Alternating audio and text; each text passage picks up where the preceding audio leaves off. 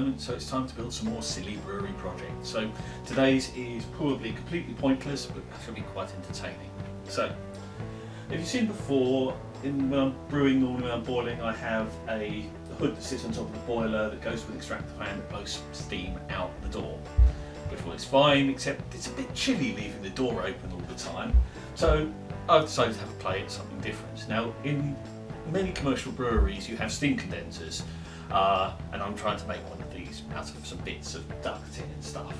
So what I have is I have bits of solid ducting, a T-connector, an end cap, and that's going to be the body of the thing. I'm going to cut this off a bit lower so they can sit in the sink, so holes in the bottom to let the water out.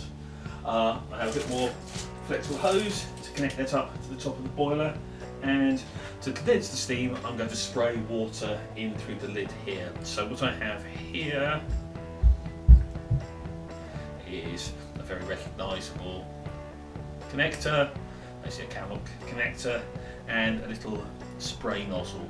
What I'm going to do is take this apart, mount the spray nozzle in the top of here, camel connector on top of that, connect that to cold water, and there get a mist of cold water basically inside here. So the steam will come up out of the boiler, in through here, we hit this spray of cold water, condense and drop out the bottom.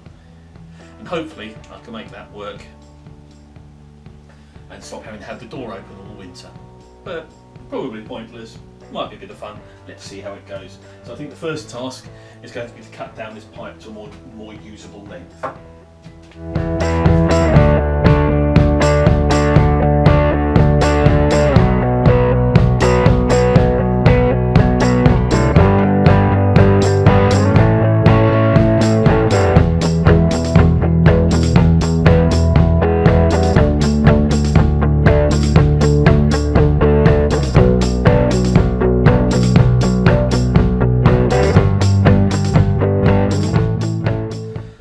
Now we'll try and fit it all back together again. I'm obviously not made the straightest of cuts there, so let's try and get it together this way around.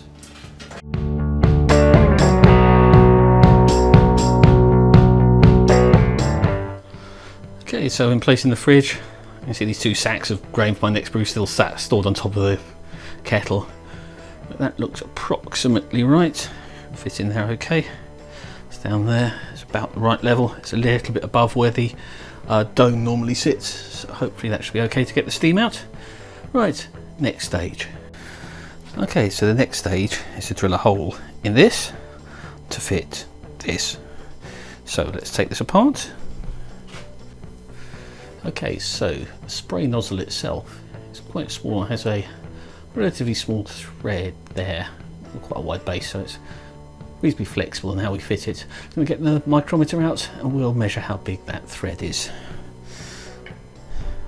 So we're looking at 7.5 millimeters there. Let me do a bit more accurate measurement.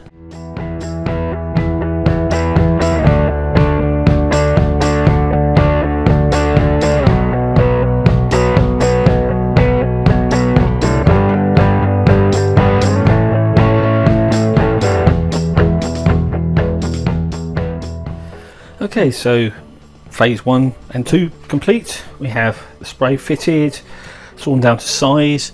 I've got a little bit of water, just enough to cover the elements in here, heating up so we can test it in a minute.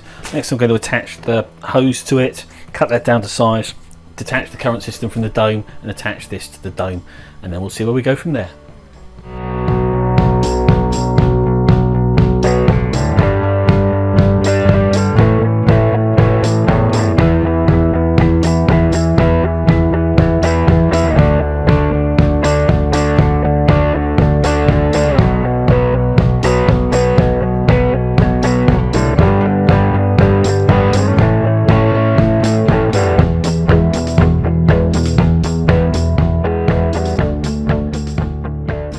Okay, so it looks like we're now connected up. I'm coming up to a boil.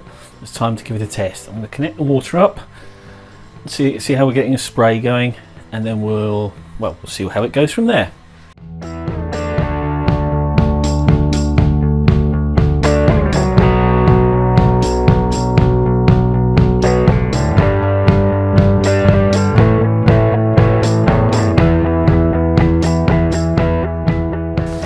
Right, well that's coming up to the boil for a test. What else am I up to at the moment? Well, I've got a rather nice saison here I brewed a few weeks back. It's coming up very nicely. I've got a double in the brew fridge. I experimented with 2 packs of yeast this time, which seems to have fermented like a rocket. I've had some quite slow fermentations recently, so trying out 2 packs of the same yeast to see if that helped. I've started some work on updating the beer fridge so that basically it detects when someone is pouring beer using the camera. That should be quite fun when I get that going.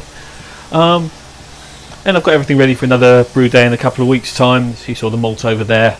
That's going to be black IPA, I think. Haven't done a black IPA in ages. Right, we're nearly there. We're at 82 degrees, so hopefully we'll have boiling soon. Okay, so we have a boil, and how's it working? Well, still cold up here, so it's obviously hot on the ducting.